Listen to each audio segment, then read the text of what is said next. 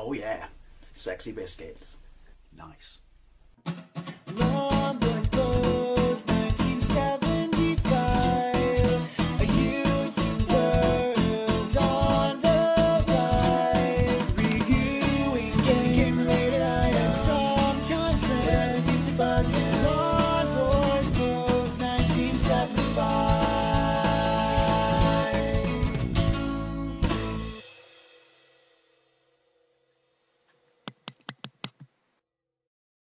This is Blue Lightning on the Atari Lynx, released by Epyx in 1989. It was one of the first games released on the system, and I did have it back in the day.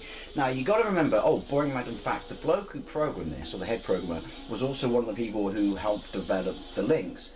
Now, the Lynx is kind of considered, that looks lovely by the way, kind of a failed system. I had one back in the day. I had the big, huge one that gobbled up batteries, you know, like you wouldn't believe. But it was 16-bit, the screen wasn't too good, but you know, it's a pretty impressive system. So this on that looked absolutely fantastic. And I did actually have the game. And it's funny because I do remember reading a review of it in a magazine and they said, oh my god, its graphics are amazing, it's better than Afterburner in the arcade. Which is kind of a bold statement, especially since it's running on a small screen. I would say you take into mind what this would be on a smaller screen. It's certainly better than the home port to Afterburner. Now, basically, there was a wasn't there one of the few games that came out for the Jaguar CD? There was a version of this on that I believe is pants. But anyway, think Afterburner, lone jet fighter, because as we know in the 80s and 90s, armies and you know, air forces and stuff like that, they didn't fuck around or anything like that. You know, they just pick your best pilot and send him on his own. Funny, that bloke's name was Cock. Sorry. Let's get into it. So you've got Vulcan's missiles. Missiles lock on very much like Afterburner. And then you've got Roll. Look at that, that's epic. I don't know, I think the plane's completely fabricated. But it does look tasty and delicious. Now, it's funny, you get up to speed, which is out of your hands, and then you press up. But then if you keep pressing up, you go down, because once you take off, the controls reverse to, you know, standard invert. Now this is where it's better than Afterburner home ports, because again it's blocky because it's on a small screen, but look at the details on the floor. Oh, train track, that's awesome. Very limited sound, no tintastic sound, in fact no music, which is a shame. I don't know what the limitations or the storage was of the unit, but this and Electric Cop are probably my favourite games because they both featured sprite scaling, which it could do quite well on the Lynx, may I add. Jesus, I just turned into a thespian. Right, floor just, that's my pad squeaking. Floor just changed. Now you can't crash into the floor, look, see?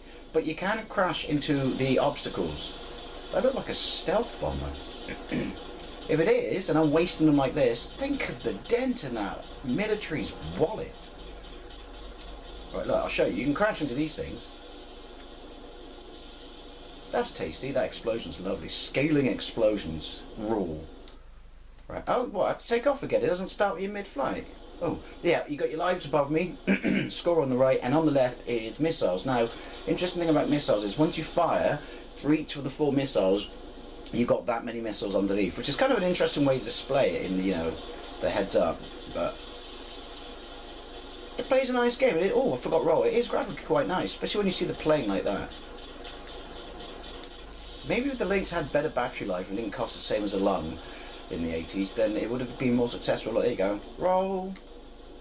Sweet. And you can just keep pressing it. It's not like 1942 or anything where you've only got a few. To be honest, has anyone shot at me yet, needing me, you know, involving me to need to roll? I don't know.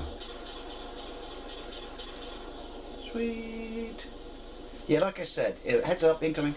No, that's not what I said. It's... Oh, they do fire. Fuck it. I'll take everything back I just said. On a small screen, this looks absolutely wonderful. Now, I have to chase them in a minute if memory serves me correctly. Obviously, I've got unlimited Vulcan guns. There you go, chase and destroy. Chase me. Or just shoot you. Just wait for them to fly. Why would you fly in front of someone shooting? You know what? I know it's a fucking video game, but what is this, the French Air Force or something? Sorry, France. Just, you know, basing out on Blackadder jokes. I do like the fact that it goes red when you lock on, and oh, more incoming that I'm not chasing, and the smoke effect from the missiles is epic. Oh, they're flying straight at me. That's not incoming, that's kamikaze.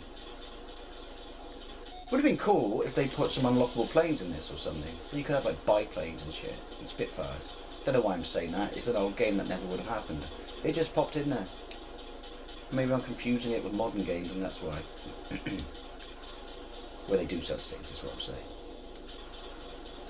Where are you going? So I haven't got fuel, which is quite cool. Right, look at the wreckage. That is a nice effect when the wreckage goes down. But here's an idea, though.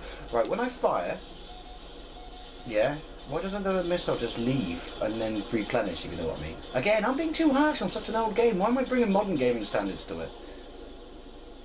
Right, anyone else? It's got awfully quiet. Must be a no-fly zone. Like I said, I do like, oh, the ground effects. That looks really, really nice. I tell you what, there's a lot of trains in this country, isn't there? Public transport all the way. Sweet. Like I said, you know what? It's very linear, but the thing is, so is Afterburner. And I mean, oh! I'm assuming, look, they're all in synchronization. They practice in swimming pools. Oh fuck, good job there, Roll. You gonna bump me all the way back?